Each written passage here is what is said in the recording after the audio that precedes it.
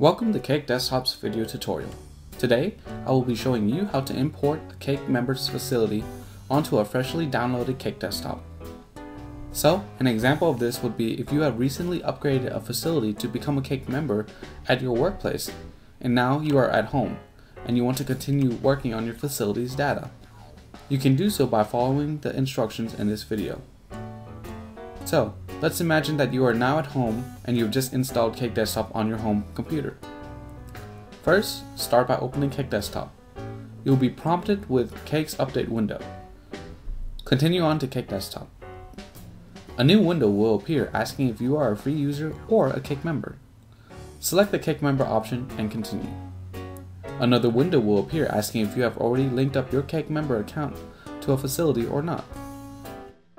But you have already linked up your Cake member account to the facility inside Cake Desktop at your workplace. So go ahead and choose the first option. Next, put in your Cake ID and password for the Cake member account of that facility. Immediately afterwards, Cake Desktop will begin downloading all of the facility's information stored on our servers. When the download is complete, you will notice that there is a facility here, Demo 1, that was not there before.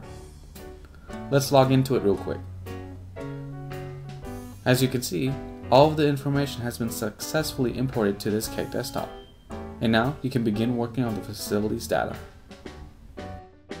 In the next video, we will be showing you how to sync information from a Cake member's facility between two Cake Desktops.